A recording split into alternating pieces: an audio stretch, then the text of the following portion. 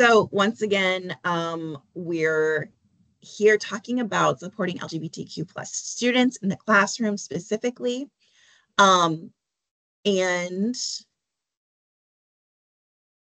for those of you that might have missed it, when I introduced myself a few minutes ago, my name is Dr. Lindsay Vreeland. Y'all can call me Lindsay. My pronouns are she, her, and I'm an inclusive teaching coordinator here at CITL at NIU.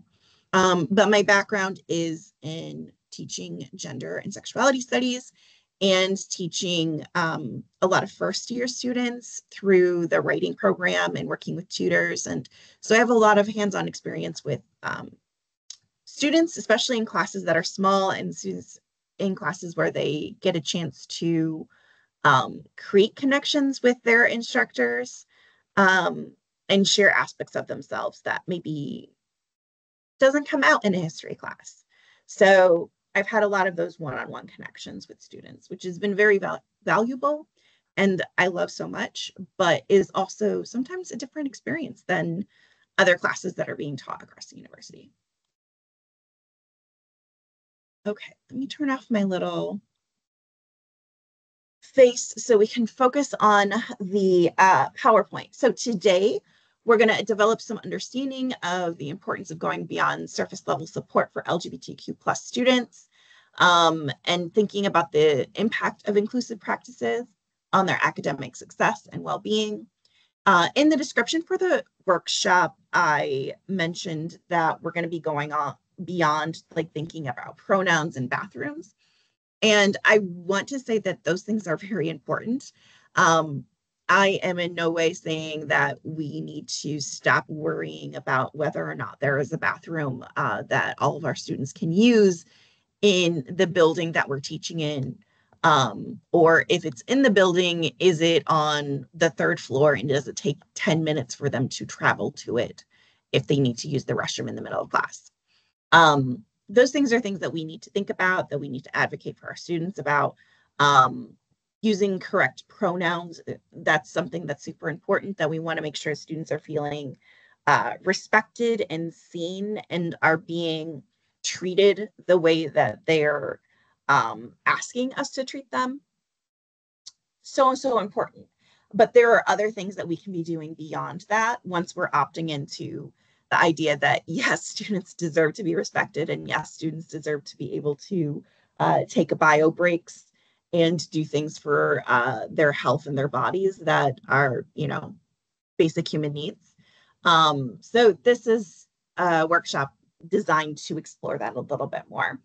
So we're going to talk about strategies to integrate LGBTQ plus perspectives into our courses, even in subject areas that might not explicitly cover identity-related topics. Not everybody's going to be talking about identity in their courses in as obvious ways as I might in my gender and sexuality courses or even in my composition courses. And we're going to enhance awareness and sensitivity towards diverse experiences within the LGBTQ plus community and hopefully foster a more inclusive and affirming educational environment for all of our students. Because when we do things to help some of our students, everyone benefits when we are inclusive with our practices, because so many of our identities and our students' needs bump up into each other and overlap in interesting ways. And so a good inclusive teaching practice is good for many students, not just, you know, students that belong into this one group that we are identifying in a very sort of casual way. And as I sort of mentioned in these objectives, there are a diverse amount of experiences within the LGBTQ plus community. And so while I'm going to be painting with broad strokes, talking about this community, there is not one community. There is not one way to be queer or trans. There's not one way to identify or demonstrate your identity within this wider group.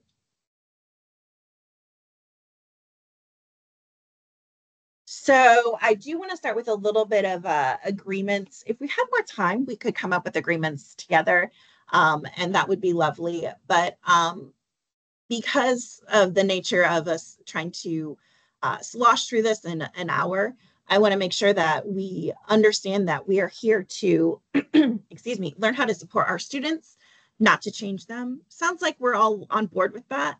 I would hope that we're all on board with that, but you never know. We're here to recognize humanity, and just because we don't understand something doesn't mean that we can't respect the person. Um,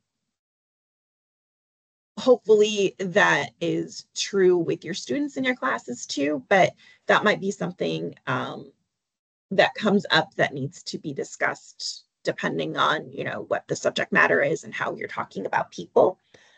And we're going to use the approaches discussed today for all students. As I mentioned a little bit ago, LGBTQ plus students don't need special treatment because everybody benefits from inclusive teaching. It's the same thing with students who have disabilities or that are neurodiverse. Um, they have needs. They're not special needs. They're just needs. And if you are meeting their needs, you are helping other students in the class too. Okay, I also want to go over terminology really quickly. So LGBTQ plus is an umbrella term for the community that includes gender and sexual and romantic identities. The plus is in there because there are a lot of other ways of being and categorizing and identifying, including like two-spirit, questioning, intersex identities. And so that's just an umbrella term. I will be using queer and trans as terms in this presentation. And I know that they are sometimes taboo or there's negative things associated, especially with queer. It's been used as a slur. It's been reclaimed. And not everybody loves that term, but I'm going to be using it as an umbrella that's talking about heterosexuality as something that this sexual and romantic identity is rejecting. So gay, lesbian, bi, all can rest under that umbrella of queer. Trans is discussing something being on the other side of. So that's another umbrella term that I'm going to be using. So essentially, people who don't identify with binary gender. So it might be somebody who is identifying with a gender that's not the one that was assigned at birth. Or it might be somebody who's living in between genders, sees gender as a scale. There's no one way to experience or identify with gender. And so we use that umbrella term of trans. And that's how I'm going to be using it today. Sex is particularly talking about biological characteristics, specifically talking about reproduction a lot.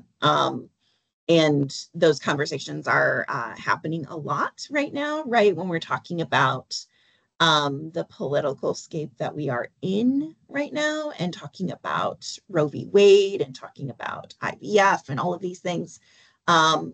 So sex is specifically looking at biology, and people within that are often assigned at birth within that binary to either male or female. But there are intersex people that exist, and there are people that can't reproduce but have other biological characteristics that identify them as being associated with one sex over the other. And so that gets really complicated. And then gender is essentially a cultural construct. We think of it as being masculinity and femininity, and we'll often divide people into groups like men and women, boys and girls. But this is, again, a sliding scale. And I just want to acknowledge that things aren't always as straightforward as we would like them to be.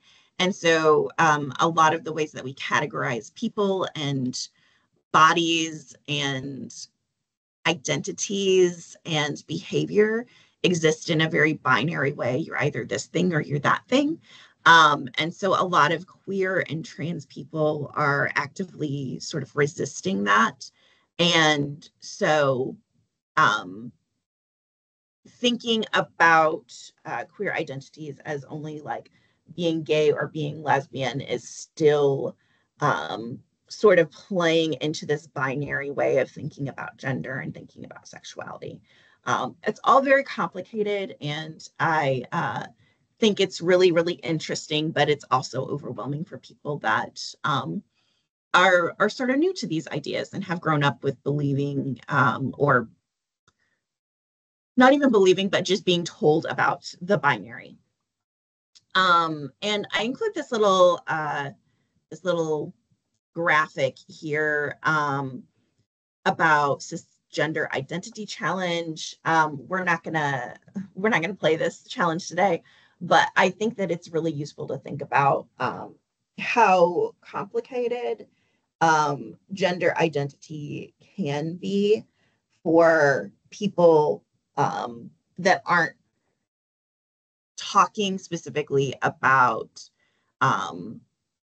body parts, aren't talking about biology, aren't talking about gender in a way that you're talking about masculinity or femininity, and how it becomes really complicated to justify and explain the way that you feel if you're working outside of this cisgender identity. Okay, so there's all of that. But I want to now get into the nitty gritty of the ways that you can really demonstrate your support in your class. And some of you will probably be doing these things already, which I love. So it might not be completely new information. If it is new information, that's also okay. Some of us are going to be newer to teaching than others. Some of us might not have had control over our classroom or over our syllabus. And so this is an opportunity to think a little bit more critically about what we're doing and why we're doing it.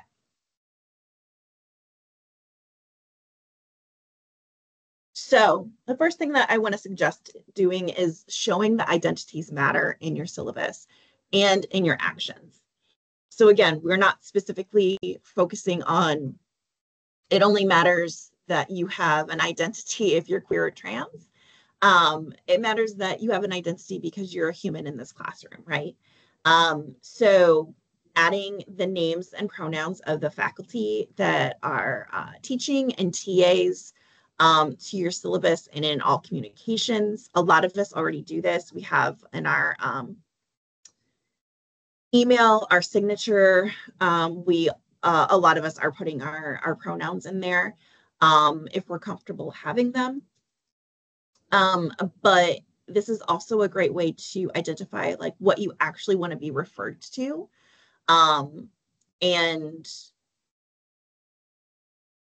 give you a chance to specifically share what you're comfortable with and how you would like to be referred to, but also like demonstrate that this is a moment of respect for you and respect for other people too, right? That you're taking this seriously, and that you would like them to take things seriously too, which is not only your queer and trans students, right, but the other students in the classroom. So for example, you might have like your regular contact information in your syllabus, but you also might have a section that says, call your instructor, Dr. F.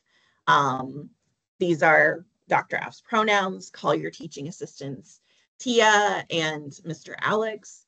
Not everybody wants to be called by their honorific. Some people prefer to be called by a first name or a nickname, and that's okay. Identifying that information up front creates a standard within your class, and also is generally less frustrating. I have a lot of students that when I was teaching didn't know what to call me, would call me Mrs. Rayland, would call me Miss Lindsay, things that they I know that were rooted in respect, but didn't feel right, felt icky because I just don't like those things.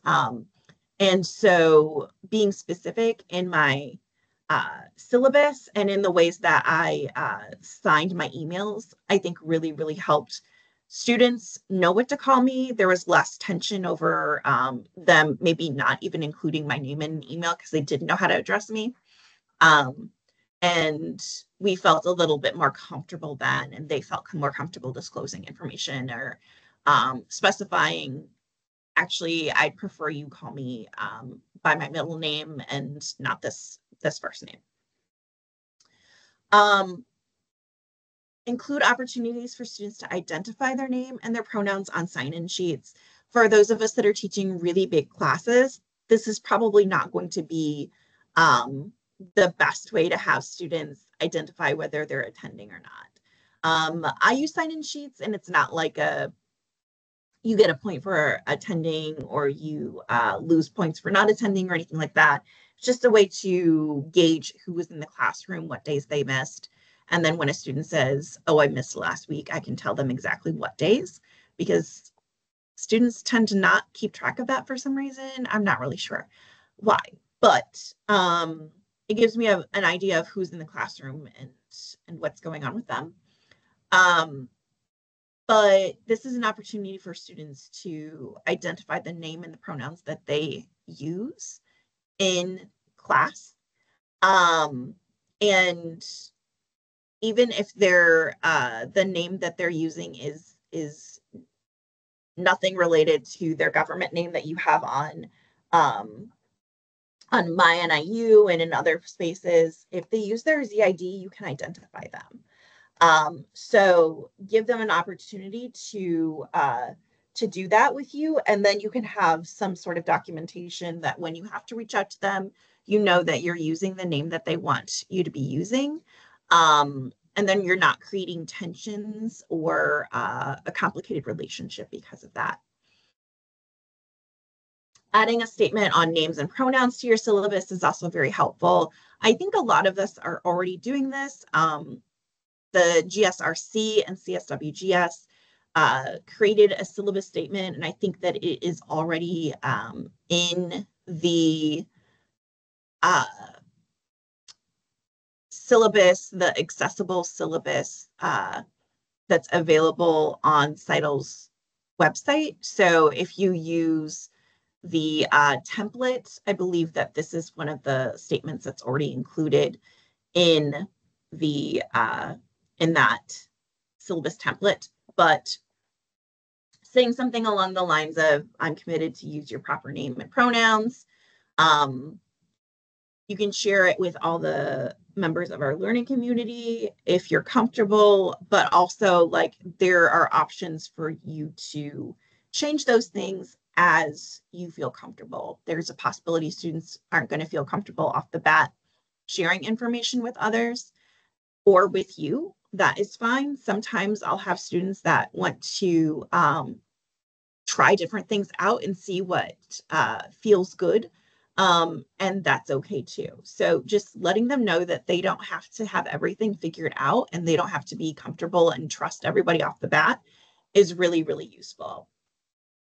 But some people don't use pronouns, and they also might not be comfortable sharing their pronouns with everybody in the class. And in those cases, you just refer to them by their name. Or they might have pronouns that are a nickname or whatever, and you can just sort of address that stuff as it comes. Honestly, in situations that students ask you to use something other than what we consider to be sort of like quote unquote standard pronouns, like she, he, they,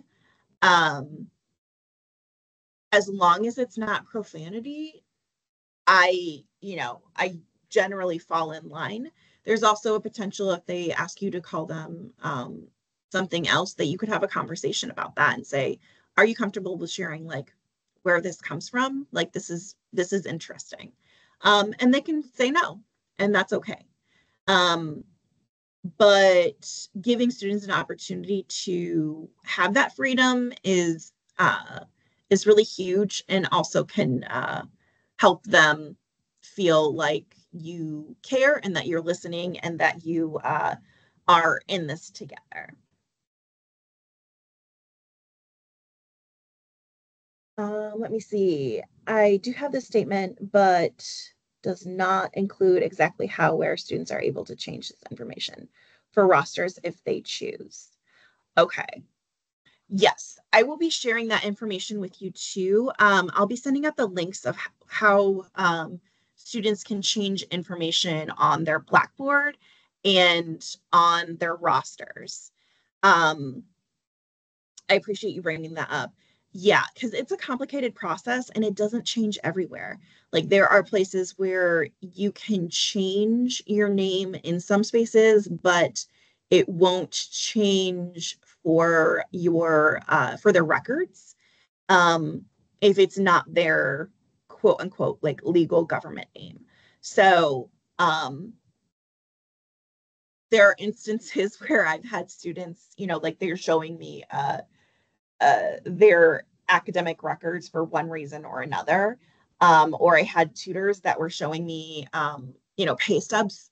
And I was like, I didn't like this name, I didn't associate with you. I didn't realize that this was a name that was associated with you at any point, because they already went in and changed things. But yeah, there's a whole process of where they can change things, how they can change things, where it's going to show up. And then Blackboard is a separate process, and I will share all of that stuff with you. Um, if other things come up, by the way, while I'm doing the spiel, and you think about like, oh, hey, that's great, but I don't know where that is, just let me know.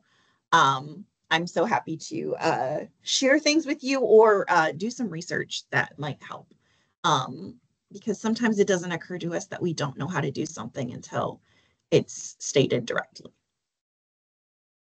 Um, Something that I always, again, it's inclusive teaching practice. It's not just something that helps queer and trans students, but talking about recognizing humanity, I think, is such a huge aspect of teaching.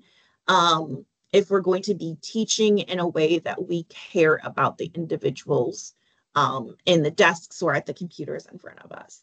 So when we're creating policies, we need to consider students' needs.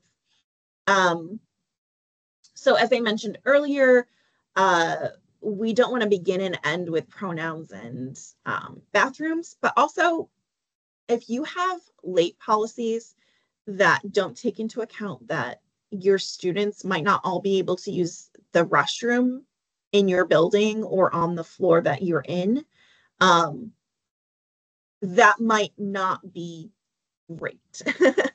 um, it might not be great for students with disabilities too, that maybe might have to use the restroom more frequently, or the using the restroom might be a more involved process or whatever.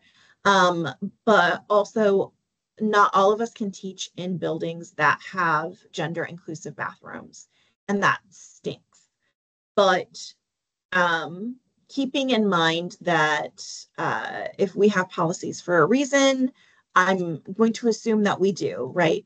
But if there's some leeway in those situations, that we can acknowledge, like, okay, this student um, might not be able to use the restroom in this building. They might not have been able to use the restroom in the building that they were before.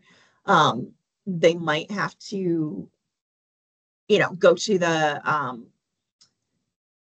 go to the ground floor in the student center in order to do this, which is a couple buildings over.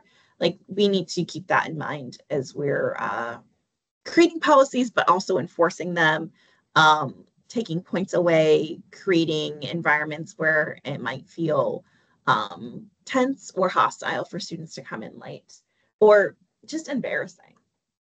Um, I think that's one of the worst things, is just students feeling embarrassed because they have needs that they're trying to meet, and they're not able to do it with their class schedule and with things going on.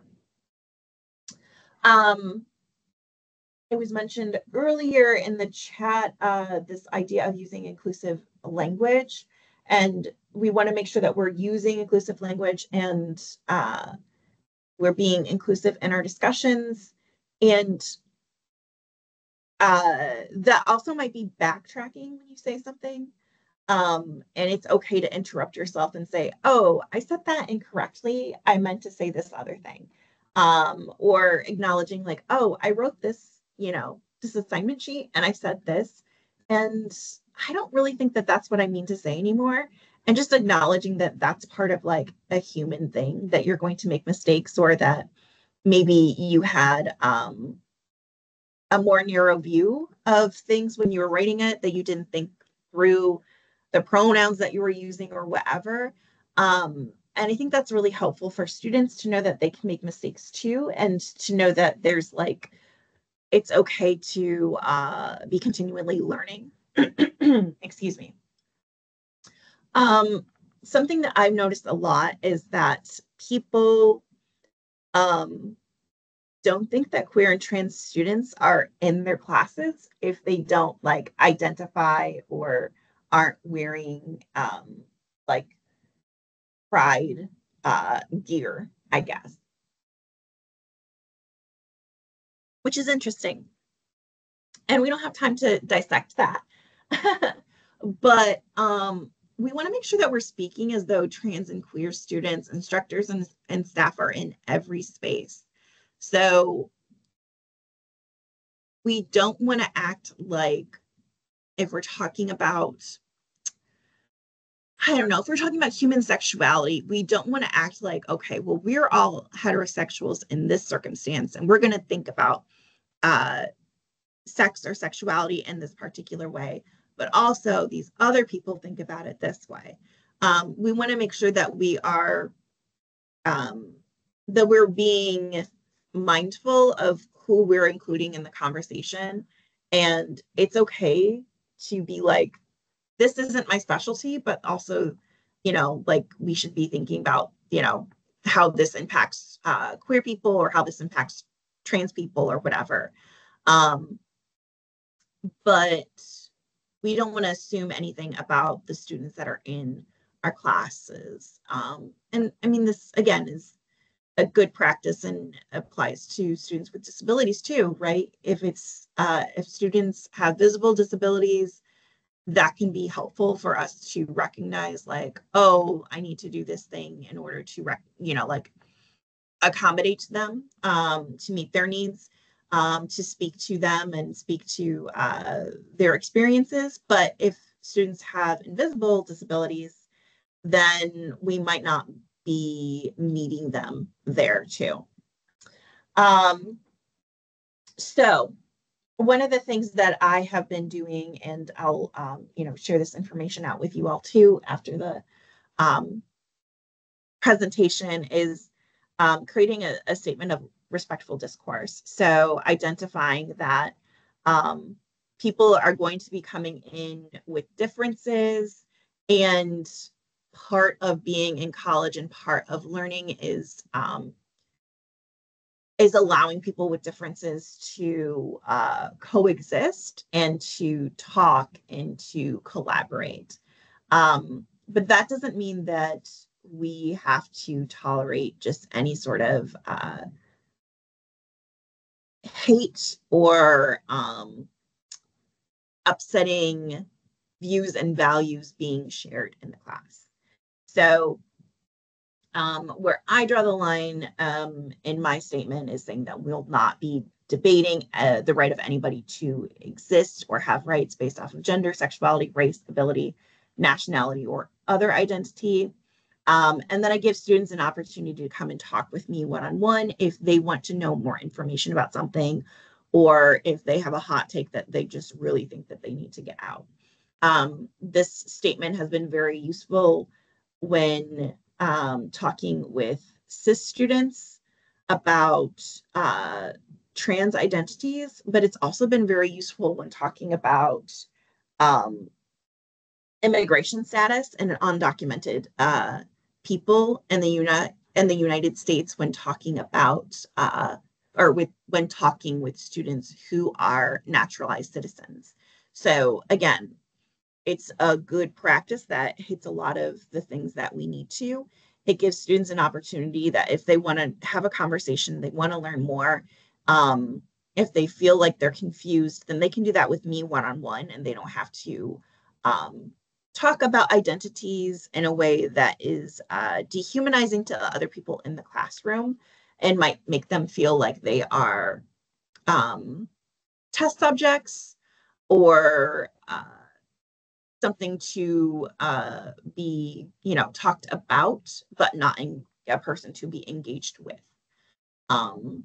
Or that they have to stand up for everybody who has their identity or, disclose information either.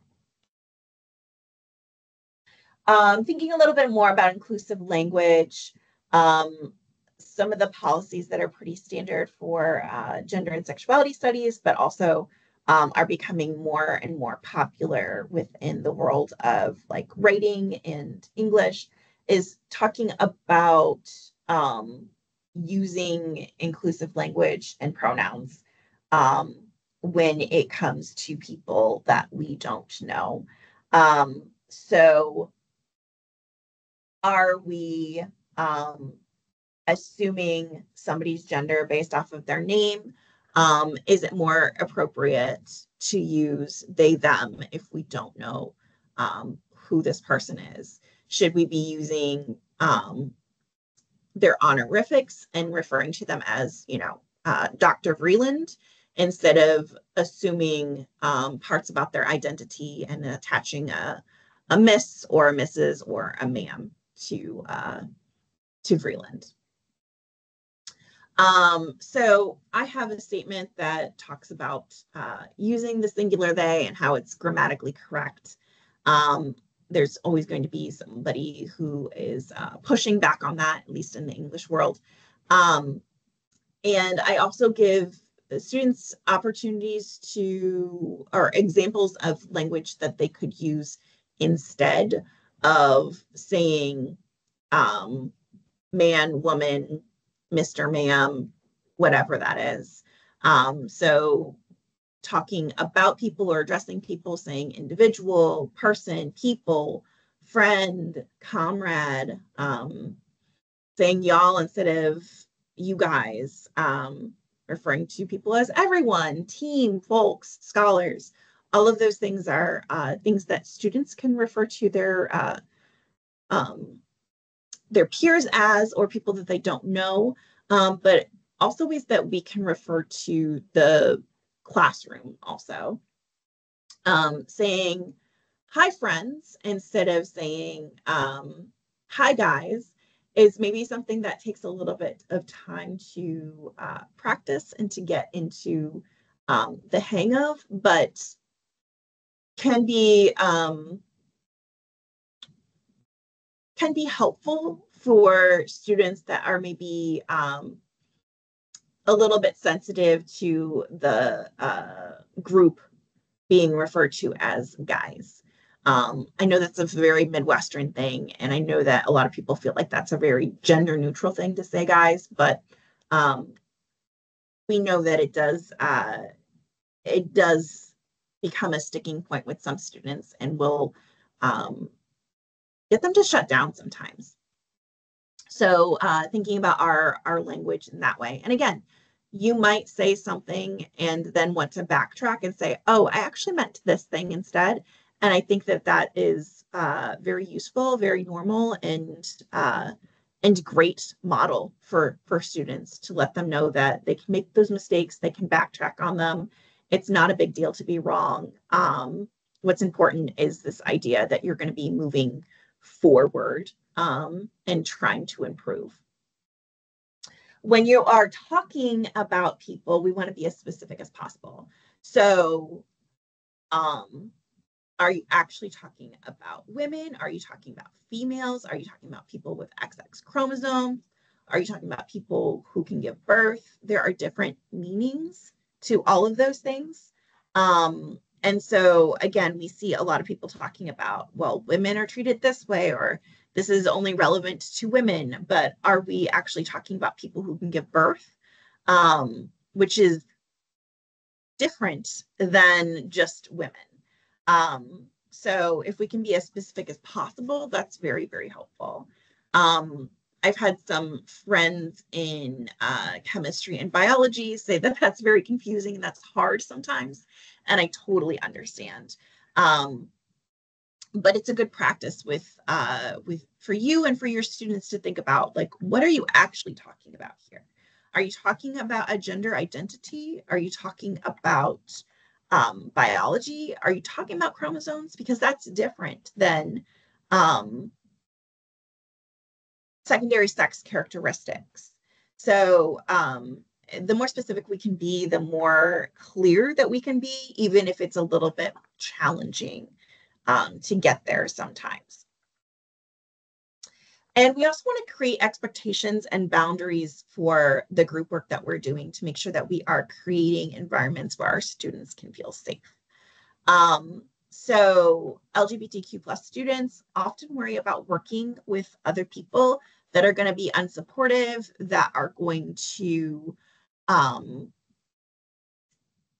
they might meet with outside of class and might make them feel vulnerable or uncomfortable with, that they have to give their cell phone numbers to, or even connect with through social media, and they might feel really vulnerable and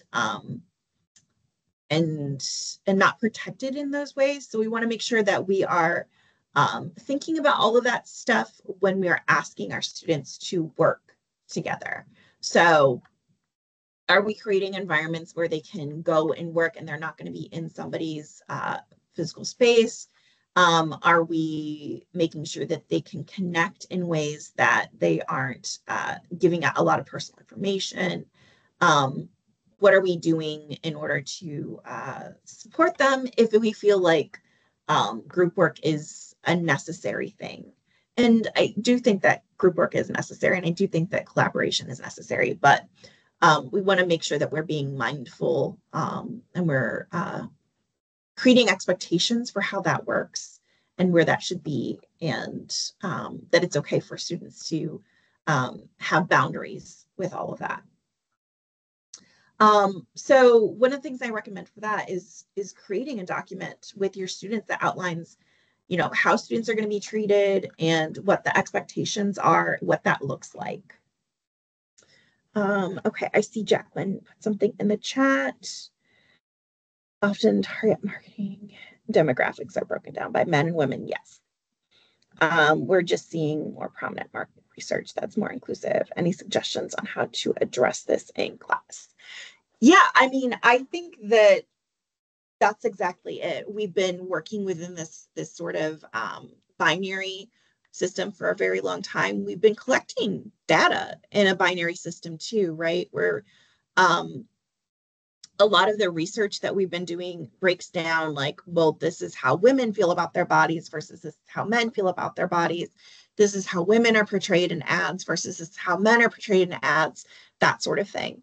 And so I think that just being upfront with that and saying, okay, well, this research is done and it's broken down in this way, and this isn't the most helpful, but this is what we have. I think that that's okay. I think that not having all the answers is totally fine, and recognizing that the system is wonky and weird and confusing and sometimes gross is okay. We don't have to have necessarily answers to that, but I think that acknowledging those demographics and acknowledging like, hey, we're moving past this finally. So sometimes the language in the readings that we're doing aren't going to match the things that we're thinking about.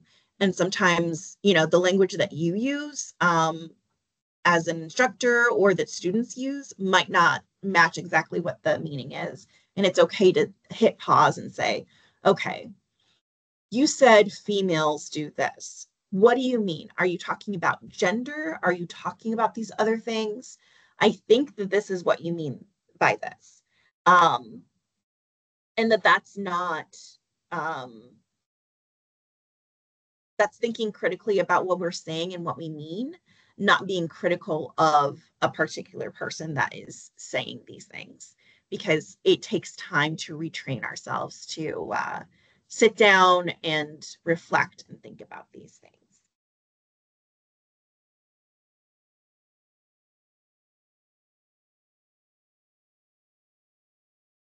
Thank you for coming. I'll be sending along the full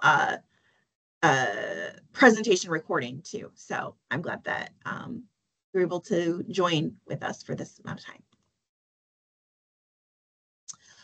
So there are a few other things that I want to get to. We're running out of time, and I appreciate you all hanging in there with me. But I want to talk briefly about integrating queer and trans perspectives. So some of our classes aren't going to be talking specifically about identity, but there are opportunities for us to include adaptations or primary or secondary sources that are thinking about queer and trans identities, that use a queer theoretical approach when talking about the materials that we're looking at, um, that discuss current news or historical events that involve what we're talking about in class, and queer and trans identities too. Um, you might have people that are queer or trans come in class and actually talk to your students. If you're talking about social media marketing, you might find somebody who can come in and talk about that. It might be not easy to get a person into your class to be a guest speaker, just in general. Sometimes that's really difficult to arrange. So maybe you have something that is virtual or pre-recorded, or even you can find YouTube videos that are queer and trans people talking about, okay, what does this look like in being a trans researcher in the field of plant biology. Um, and you also can just be interrogating stereotypes and expectations, thinking about, okay, what do we think about when we think about somebody in this field?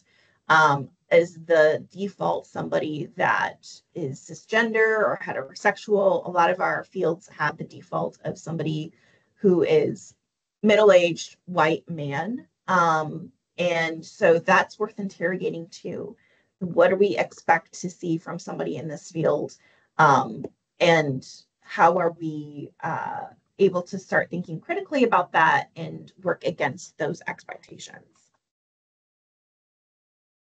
Okay, so we've got 7 minutes left, and I want to give you all a chance to ask questions if you have them. But I'm also curious, what are some ways that you've supported LGBTQ plus students, or that you've experienced other people supporting them? And what are some challenges that you've faced in your field at NIU or in academia in general? Thanks, Rachel.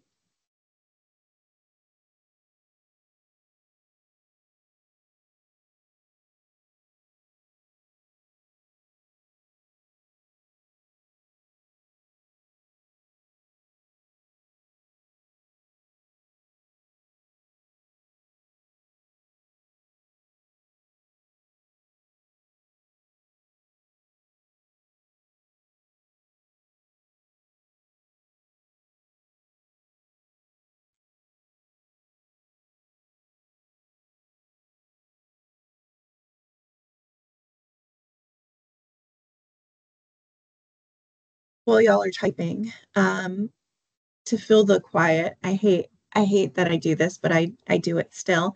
I think that one of the things that I've heard a lot from students is this idea of being the token queer person or the token trans person in the classroom. And so that's something that we really need to be sort of mindful of, is not creating an environment where this one person is talking for a community. Or that they are supposed to know everything within the community, or that they have particular political leanings or ideas or behaviors because of that. So that's something to just sort of like be mindful as we are navigating these things. If people aren't actively sharing um, information, but they've disclosed that these aspects of their identities, but they aren't like actively sharing things when you're talking about um, like gay marriage or something like that, then let's not pick on them. Let's not expect them to play that role of being the person to talk to everybody. Too much to type. I'm happy to answer questions after this too. Um, if it feels like it's too much to type, you can type after this too.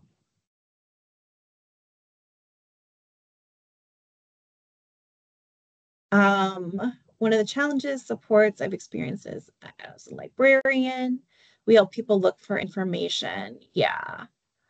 Um, support students by acknowledging the community is not homogenous and diverse. Love that.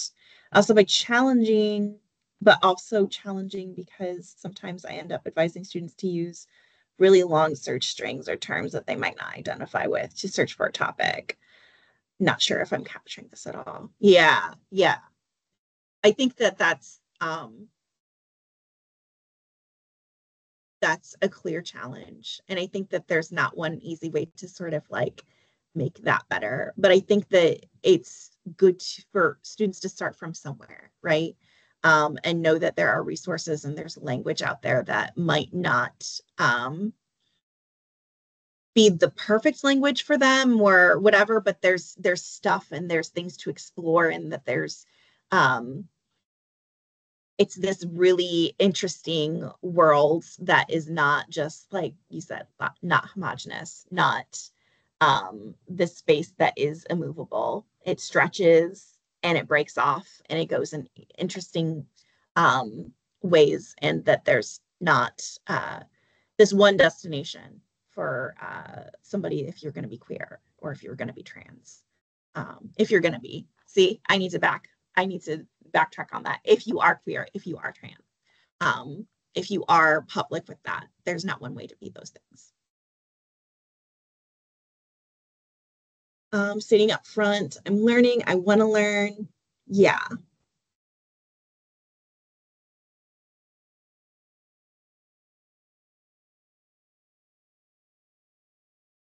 yeah. Referring to especially younger people as girls and boys, I can understand that that's like a um, that can be a big point of tension. And it's one of those things that's probably been so ingrained for so long. So to stop doing it is not that big of a deal, probably. That you can change that behavior, that you can correct yourself when it comes up, but it's probably something that you just didn't think about critically before. And that's okay. Like we can't know everything all the time. We can't anticipate all of the issues that we're going to face. Um, so I love having that open mind that like, okay, I can do better. We can talk about students. We can say kids. We can say our young scholars or whatever, fun way that we want to refer to our students in that first grade classroom instead. First graders, all of those things are fine, but there might be a growth period for sure. Yeah, I think that there's definitely this fear of doing the wrong thing, saying the wrong thing, and being wrong, especially in academia. We don't want to be wrong, right? We're the people that are supposed to know all the stuff, and we're supposed to be, teaching other people. And so it's hard being wrong in general as a person, but also very hard being wrong as a teacher. I need to wrap this up and finish the recording, but I'm so happy to further have this conversation if we need to have it. So I just want to say thank you for joining. And I'm so glad that we had this really great discussion. And I hope that we continue to have these conversations because they're really, really Thank you.